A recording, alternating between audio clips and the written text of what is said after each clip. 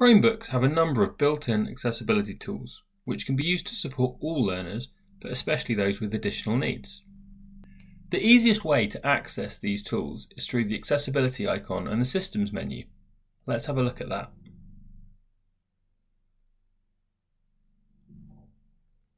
There are tools in this menu which can help reduce barriers to learning related to hearing, vision, cognition, and physical difficulties.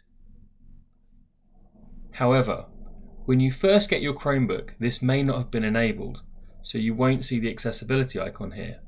Let's have a look at how we can enable this quick menu. First, we click on the clock down at the bottom right of the screen. This opens up the System menu.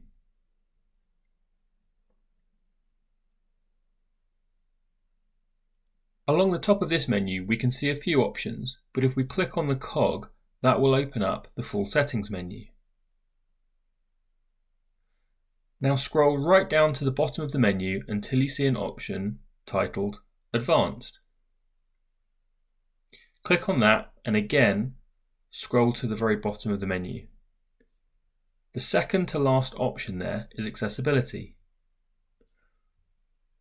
We can open this up to access the full range of built-in accessibility tools, but what we want right now is this option.